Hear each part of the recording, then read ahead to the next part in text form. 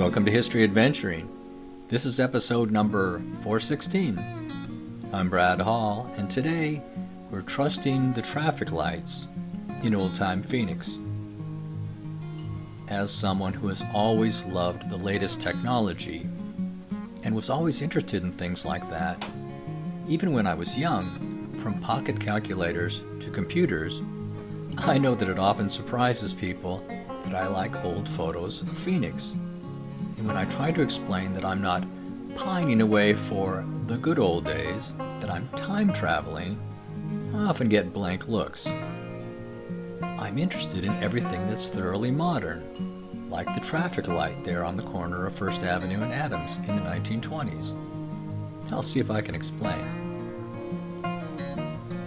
As I drift into my senior years now, I hear more and more of my contemporaries say that they just don't trust the new technology.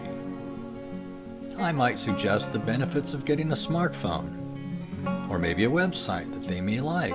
And most say things like, I don't trust the new technology. What if? And they list a bunch of perfectly valid reasons for not using the latest technology. I've lived long enough now to just sigh and let them go, because I know that one of the first things they're going to do is to go and prove their trust in technology. They're going to drive their car through an intersection on a green light.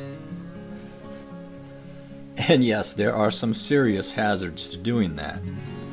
Phoenix is the #1 city in red light running, but the most common worry that people would have if someone was speeding or drunk or texting. But I've never, ever heard someone ask, what if the light doesn't turn red in the other direction? And there you go. I rest my case. The technology that allowed people to place their lives in the hands of some electronic switches has been around for so long now, you would have to be a very cynical person to imagine that the technology will fail. In my lifetime, I've seen traffic lights fail when the power fails to them, but never heard of a light that turned green without turning red in the opposite direction. Of course, I know it happened. I can't cite an example. Maybe you can.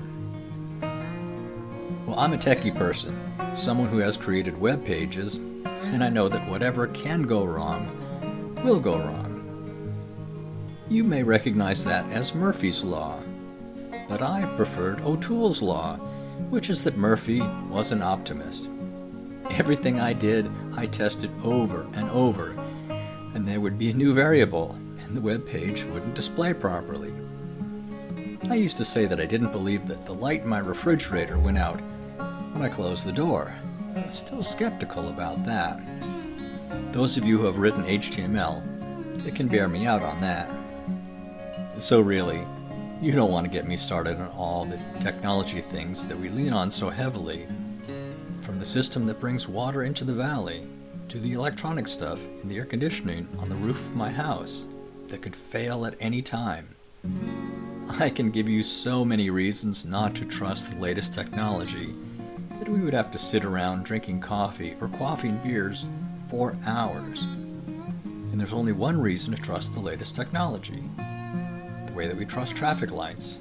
It keeps things moving. This has been History Adventuring. I'll talk to you later.